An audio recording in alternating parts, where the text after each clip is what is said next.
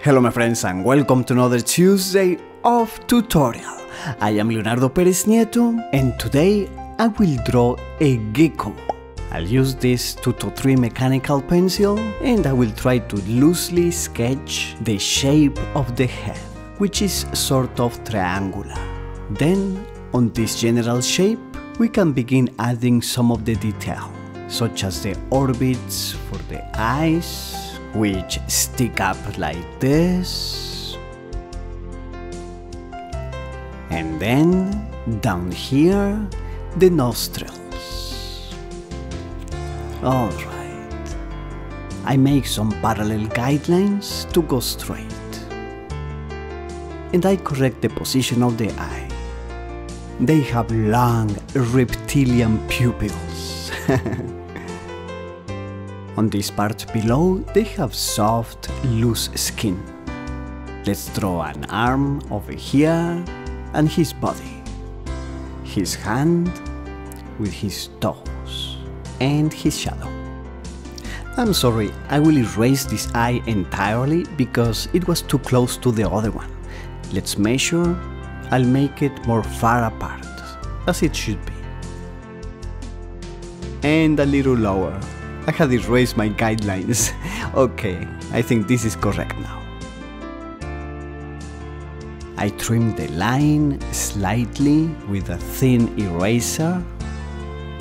By the way, the list of materials is in the information below the video. A lot of people have been asking me about the TO mechanical pencil, which is now available again on Amazon.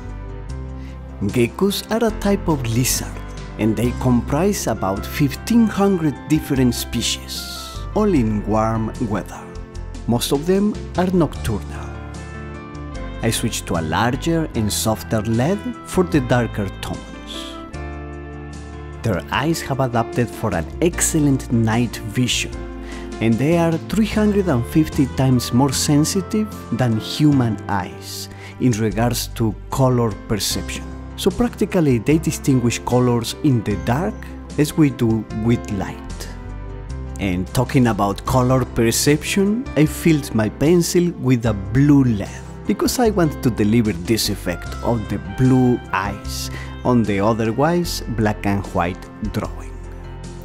As you saw, I first did the shading in black and white, but then I changed my mind and erased most of that shading and redid it with blue.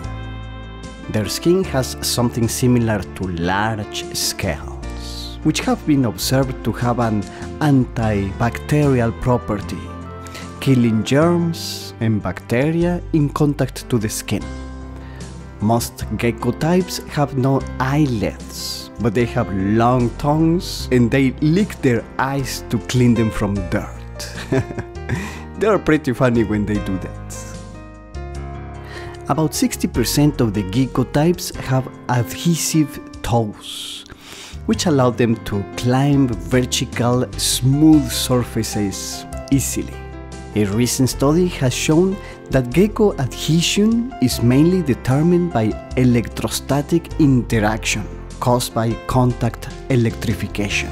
So as they walk, they produce like mini magnets. And these amazing feet are also self-cleaning and will usually remove any clogging dirt within a few steps.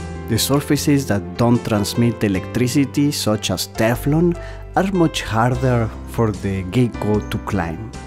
I'm drawing the cast shadow, and then we can choose to smooth it with a stump, with a blender. I will also smooth out and blend some of the skin. This also gives a tone and can be used for shading. After blending, we reinforce some of the darkest shades. And then with an eraser, we can pull some lights.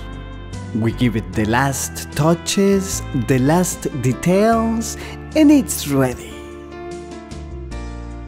If you enjoyed it, please give it a like, subscribe to Fine Art Tips, and click on the bell to get notifications of new videos. And I will see you on Tuesday.